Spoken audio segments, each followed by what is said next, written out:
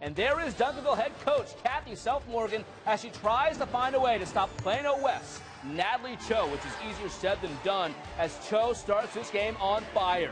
Here she creates a little space, hits it off the top of the key. Bank is open on Saturdays. Then Cho creatively gets that one to go. Nice scoop under the defenders for the three the hard way. Great play for the future Baylor Bear. Back come the Pantherettes. Anaya Thomas, three the hard way. This game was tied at 53 going into the break. Second half action now, and more tough play by both teams. Zariel Green misses the baseline jumper. Madison Townley gets it in there for a bucket and foul. Plano West not going away. That's Jaden Owens taking it to the rim. She also gets a three-point play.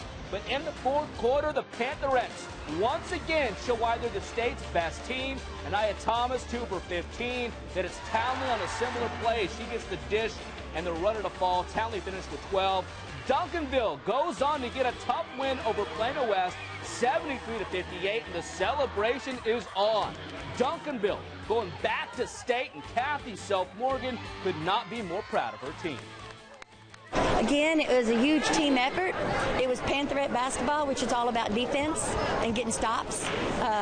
They covered for each other. They just did a great job. I'm so proud of them.